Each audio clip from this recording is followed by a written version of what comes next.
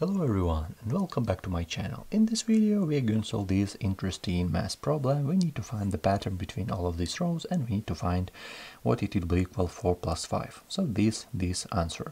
So 3 plus 4 equal to 8, 2 plus 3 equal to 3 and 1 plus 2 equal to 0. So we need to find the pattern between all of this number, and right here we can find an option. So A, B, C, and D. So right now, think about it, this pattern, pause the video, and after 20 seconds we will check our answer. So choose one option and write your suggestion in a comment.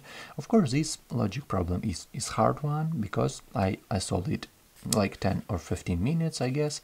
And of course, I want to share with you with this math problem. So choose one option and write your suggestion in a comment. So let's try to solve this problem. Take a look. We have 1 plus 2 equal to 0, 2 plus 3 equal to 3, which is incorrect, 3 plus 4 equal to 8, which is incorrect. I suggest, firstly, I change this plus sign by multiply sign. So I write this as 1 times 2.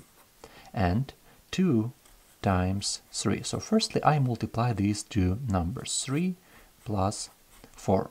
And secondly, what I'll see a really interesting case, because this is still not correct, because 1 times 2 is not equal to 0, 2 times 3 not equal to 3, and 3 plus 4 is not equal to 8. Multiplying by 4 is not equal to 8. So I suggest to subtract 2 from here. If we subtract 2, we will have 1 times 2 minus 2, it will be 2 minus 2 equal to 0, which is the same as this number, so it's really good. And I go further, I try to subtract a next natural number. So from here, if we subtract 3, so the next natural number, so 2, 3, if we subtract 3, we will have 2 times 3, 6, 6 minus 3, we will have 3. So, and right now we can see that we will have, from these two rows, we will have a really good pattern. And I go further, so we have 3 times 4. So I write this as plus, but right here we need to write this as multiplication sign.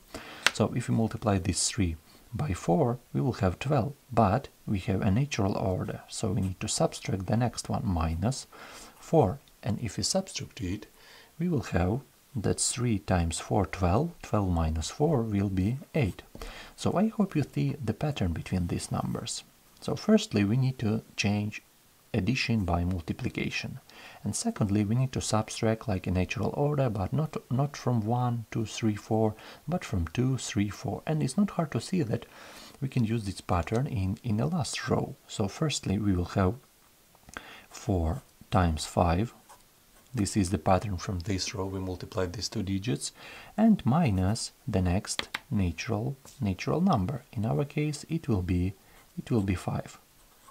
And if we do all these things, we will have 20 minus 5. It will be equal to 15, and this will be our answer. So 4 plus 5 equal to 15.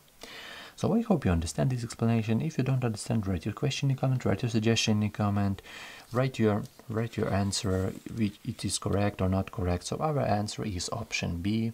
So thank you so much for watching, subscribing for more videos. I really appreciate it, and see you in the next videos.